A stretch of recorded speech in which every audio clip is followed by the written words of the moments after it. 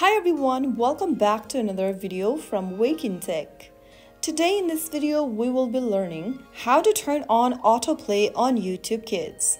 In order to turn on autoplay feature on YouTube Kids, first of all, launch the YouTube Kids app on your device and make sure you are signed in with the appropriate profile. Now after you are in the home page, go ahead and first of all make sure that you've selected your child's profile if you have multiple.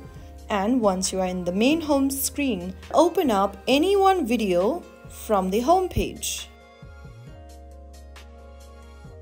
After selecting open a video, go ahead and tap the three dots at the top right corner and make sure to tap on autoplay button. After you do that, you will then be able to turn on the autoplay option. If it is labeled as on, once you press on it, the autoplay feature will be off. If it is labeled as off, if you tap on it, the autoplay feature will be turned on. And that's it. Autoplay is now enabled, making it easier for your child to enjoy their favorite shows without needing to press play each time.